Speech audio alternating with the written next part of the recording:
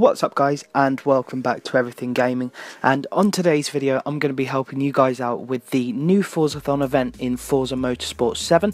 Now as you can see here, there are two different events in which you can win two different prizes. So the first one, called Speed is Key, will win you the 2016 Mercedes-Benz c63 AMG Forza Edition, and the next one, called To the Finish Line, will give you the 1957 Porsche 356A Speedster. So let's get stuck in with the first Porsche challenge, because I know that you guys have sort of been struggling with the drift score one. I've seen it on a lot of forum pages. So the first challenge here just wants you to get a drift score of 15,000 drift points in a Porsche. Now it's not that hard, don't worry, you don't have to get it done in one single drift, it's over the course of a lap. Now you can really pick whichever track you want. But I just went for the Nürburgring because it's got enough bends and it's a fairly short track. Now I picked obviously the GP circuit because it's the shortest and the quickest one. Now instead of leaving it as a circuit race, you want to change it to a drift race and then set yourself a time limit. You know, it's entirely down to yourself on how confident you feel with your drift skills. Now obviously you're going to want to select your car, so it has to be a Porsche. Now I just went with the 2018 911 GT2 RS, obviously the cover car, because it's rear wheel drive and it's not too bad for drifting, and then all you want to do is get 15,000 drift points in a single lap. So it's honestly not that hard.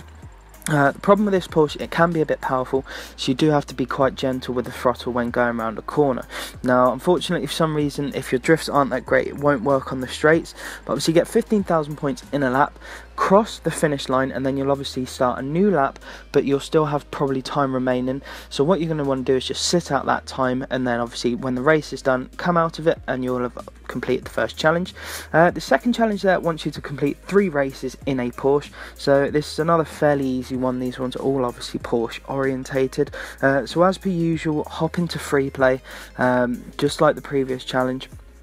And then you'll go into setup. Now the quickest way that I found to do it was if you go all the way over to the left to the Homestead Miami circuit, set it to 3 laps, so, or 2, whichever you prefer. For these ones I went with 2, and I only set a couple of driver tires, about 6. And then obviously you're going to stay, you know, pick your Porsche if you want to, whichever one you want. So I obviously went with my 918 because I prefer it, but you can stick with the other Porsche. It's entirely down to yourself which Porsche you want to pick. Now obviously you do need to win all 3 of these races, so I just went and obviously checked that that one worked, which it did.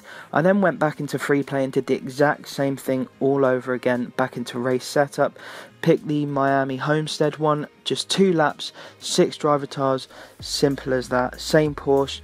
Did that obviously three times, repeated it, went back over to the Forzathon tab, and there you go, that's all 3 completed. And the final challenge obviously wants you to win a race on the Nürburgring Grand Prix in a Porsche. So yet again, obviously it's a Porsche challenge, and as you remember, the first track we did the drifting on is the GP track. Now you don't want to do what I just did there. For some reason went over to the multiplayer tab. For some reason the menus in Forza Motorsport 7 are a bit iffy, but anyway, we'll look over that for now. So obviously you're going to race setup, scroll all the way to the left or right depending on what track you've got picked, to the Nürburgring, and then to the far right one, which is a GP circuit. Now obviously I only said it, I think it was about 2 or 3 laps. There you are, 2 laps. I reduced the driver tires just because I made it daytime so it's not as slippery, and obviously left it in hypercar because I stuck with this Porsche 918. And then obviously try and come across the finish line first to complete this one here. It's really not that hard at all. But this will obviously win you the Porsche, I think it's a 356 Speedster or something like that, which is quite a cool car, to be honest. So obviously you'll collect your awards, and then when you quit, so you don't want to continue because then it'll put you into another race, but you will quit and then you will obviously get the achievement. And for some reason the prizes are delayed in this, so you'll go back to your Forzathon tab and it won't say that you complete the final challenge, even though you obviously have, as you can see here. But do another race and you will get the prize. So we'll start with the next challenges, which is the first one, Speed is Key. Wants you to go at least 180 miles an hour on the Homestead Miami track. So I went across to race setup, and as of course you know, we've just done it a few times, went to the Homestead Miami. Now you can pick any of these tracks, but the easiest and the simplest one is the Speedway circuit, as you can see here. And you can pick whichever car you want. Now I did set it to 3 laps because when I tried it on 2 it didn't seem to work. I also chose the Bugatti Veyron Supersport because in the Porsche it didn't seem to work either. I don't know if it's just a little glitch, but anyway, the Bugatti's quicker, so it works out alright. And then you want to hit a speed of at least 180. So obviously after your first bend here you can hit it pretty damn easily, about 200 miles an hour. Just make sure not to bin it on the corner, watch out for that one.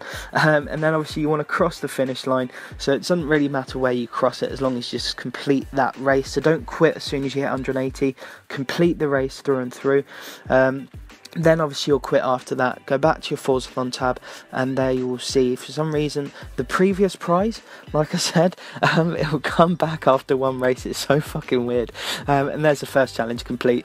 Now the next one wants you to complete 6 laps at Daytona, so yet again another very, very easy one, slightly more time consuming compared to the others, but it is fairly easy.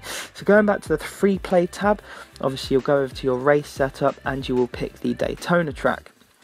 Now you can pick whichever ones you want, but yet again I went for the tri-oval circuit because it's just a nice big circle one. Set it for 6 laps, and I did do the Bugatti again because, like I said, it's a quicker car, so you'll be completing this race in about 3 minutes, something like that. Now for some reason it didn't yet again work in the Porsche. I don't know if it's because it wasn't a Porsche challenge, but whatever. There you are, complete that, quit, get your rewards, and there you go. The next challenge wants you to complete 3 races in a Forza P1 car. Now yet again, like the 3 races we did before in the Porsche, I went to the Miami circuit, again the Homestead one. Picked the oval circuit. Now I know it shows 2 laps here, but it's actually 3. I tried it with 2 and it didn't work, so select 3 and your Forza P1 car class, and then you won't get the wrong car at all. Now I start with a 2015 Nissan number 23 GTR LM Nismo. It might not look as fast on paper in comparison to the Audi or the Porsches, but it's a phenomenally quick car, and you wouldn't believe it. It's absolutely rapid, it's brilliant. So all you have to do, like I did before the Porsche one, is rinse and repeat the same race 3 times. Obviously come first is the easiest bet. And then you will have completed that Forzathon challenge there. It's not that hard, just rinse and repeat. And your final one here just wants you to win a race in a hypercar division car, which of course yet again will lead us back to the Bugatti Veyron Supersport, because it didn't work in the Porsche for some reason. So turn 10, sort your shit out, because it is incredibly annoying. I don't know why it won't work in the Porsche, or for some occasions just 2 laps. So obviously you pick whatever race you want. Yet again I've gone back to the Homestead Miami. I did 3 laps again, obviously set it to hypercar here, and I picked my Bugatti Veyron Supersport again, purely because it is quicker than the Porsche in a straight line, in all fairness, and it will get you the race done pretty quickly. Now, like I said, there is some weird glitches I know a lot of people have been having, for example with the first Porsche challenge and stuff, but if you do it exactly how I have explained it and how I've done it, you will get these achievements, because obviously that's how I've got them, and the prizes. And then obviously in this one you come in first position, and you will eventually get the achievement. And then the quickest way to actually get the car is to do another single lap race after this, come out of that race, and you'll be gifted the 2016 Mercedes-Benz C63 AMG Forza Edition. It's incredibly bizarre that the prizes don't pop up straight away, and it is incredibly annoying, but I can only assume that turn 10 will obviously jump straight onto that as soon as possible. Hopefully, please, turn 10, you know, be good to us.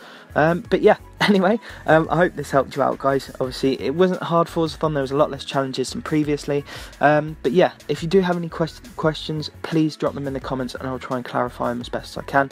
But thank you for all your support, and don't forget to subscribe for more videos just like this, and also drop a like if it did help you out. But thank you very much, guys.